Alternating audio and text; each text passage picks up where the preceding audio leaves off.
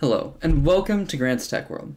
In this video, I'd like to show you how to install some drivers for your AMD GPU on Linux.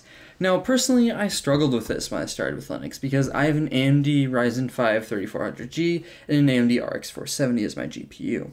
And the issue is that when you look online, there's not really a great answer for how to install these drivers. They give you links to go to and instructions on how to install, but nothing's really all that clear. There's no just like, hey, do this. And so I wanted to show you that today. So the first thing you want to know is that this driver stack, or whatever you want to call it, is called AMDGPU. All one word and spelled how you'd think. So if we go up here to Firefox and we just type in AMDGPU, you'll see we come up with a wiki first, and then the second link is the AMD driver for Linux on the official AMD website. So we go to this, and you might think, oh, this is where we are, right? We're driver for Linux, and it's AMD GPU. The issue with this is not only is this the Pro driver, but the copyright date on here is 2016, and so this is not the correct driver. What you actually want to do is go to the official AMD website, so you go to amd.com/whatever your language is, and you go to drivers and support. Once you're here, you'll see, you got your Windows 10 11 drivers, but also Linux drivers. There we go. So today I'm going to be showing you on Linux Mint 20.2 or 20.4, whatever it is, and the base for this operating system is Ubuntu 20.04 long-term support.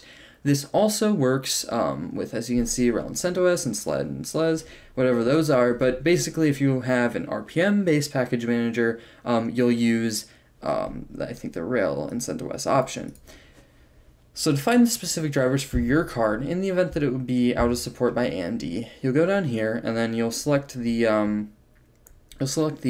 type of graphics card or whatever. So you have graphics, professional graphics, server, processors with graphics.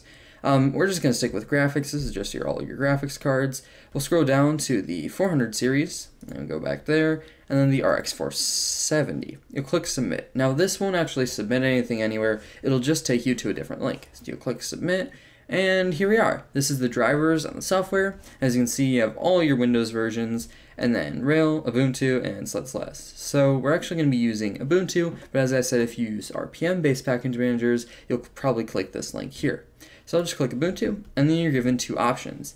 This is the one I'll be using for my specific Linux Mint version because it's based on Ubuntu 20.04. If you're using 22.04, you'll click this link. So you'll just click Download, and then save this to a place where it's going to be easily accessible. I would suggest just save it to your home folder. That's the easiest thing to do. As you can see, I already have it in here, but if you want to save it somewhere else, go right ahead. So then I'll click Cancel because I already have it downloaded, and we'll show you the terminal side of things.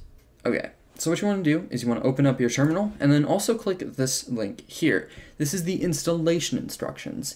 So obviously this looks pretty weird. I don't like it, but the basics of it is the preamble and overview are for technical details. You want to skip right to prerequisites.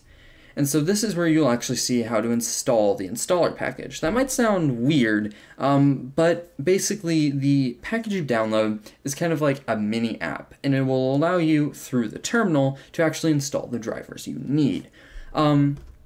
So we'll go down here and we'll follow these instructions. So you'll want to go to the folder that it's based in. So if you install in your downloads folder, let's say you'll just go here, right click and say open in terminal. But I just installed it in my home folder, so I can just use the normal terminal as it is. Then what you want to do, as you can see with these instructions, you want to type sudo apt-get install. So we'll type that into the terminal, sudo apt-get install, and then a /, and then this right here, you'll want to actually put in the file name of the package. So we'll click here, press F2 to see the entire thing, we'll highlight it all and copy it, and then we'll go right back over to our terminal, right click, and click paste. And so then we'll get sudo apt-get install, .amdgpu, all of that stuff, .deb. And then we'll click enter your password, and it will install the package. I already have it installed, so it kind of like failed out. But basically, if you didn't have it installed, it will install those packages. And then you'll just do sudo apt-get update to update your packages. And now we're done. And so now it's actually time to get to installing. So we'll go to using the AMD GPU installed script. So this is more guff right here, the script types and purpose, it's all just kind of technical details. What we want to go down to is invoking the AMDGPU install script. So this is the kind of, I guess you could say, header we'll be using. This will actually get the installer package we used earlier to run. So we'll type that in first, but I'll explain the rest just now. So next you want to go to OpenCL implementation. So this is where it gets a little bit tricky. You see, it specifies Vega 10 or newer hardware. I actually recorded 2 takes of this video. In the original take, I thought, okay, they had the Vega 64 graphics card out. The Vega 10's got to be super old, and my RX 470 is newer than that. Fun fact, it's not. The Vega 10 is a mobile architecture that was released in 2017, and thus the RX 470 is older than that. To prove this to you, we're going to go to this other tab, and as you can see, the RX Vega 10 is based on the 5th generation of CGN architecture, while on the official AMD website, we can see that the RX 470 is based on the 4th gen CGN architecture, and so thus it is older.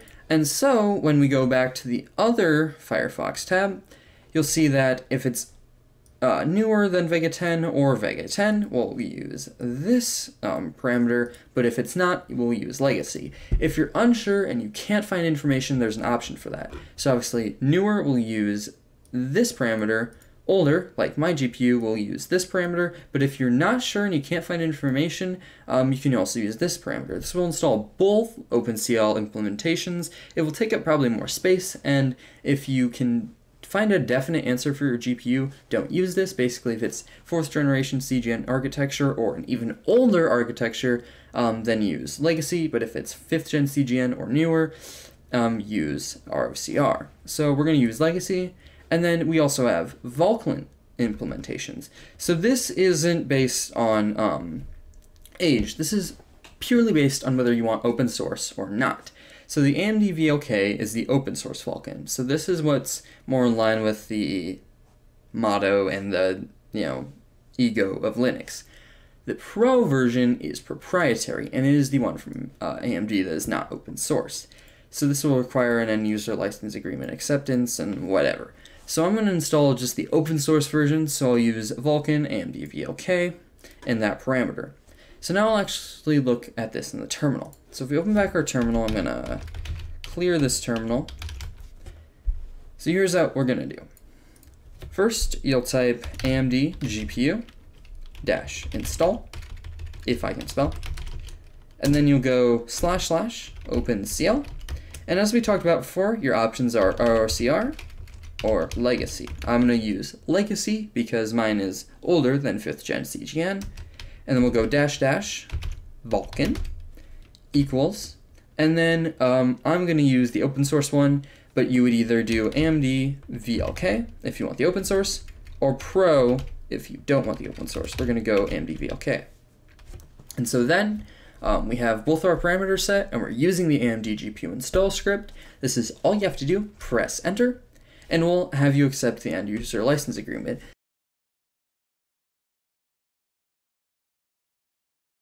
Exit. Oh, you have to press exit, and then you can press yes or no. I would agree. Whatever, that's fine. Okay, sorry about that. And then it will start to work its magic. One thing to note, if this truck wouldn't come by at this exact minute, I guess I can't get mad at the sanitary workers.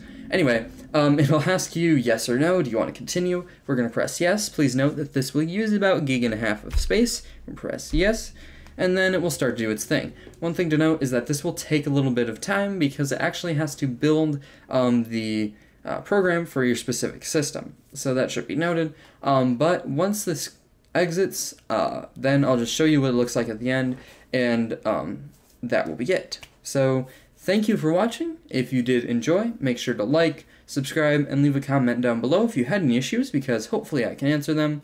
And I hope this helped you to get started with your Ubuntu-based or Debian-based Linux distribution. This has been Grant's Tech World. I hope you enjoy.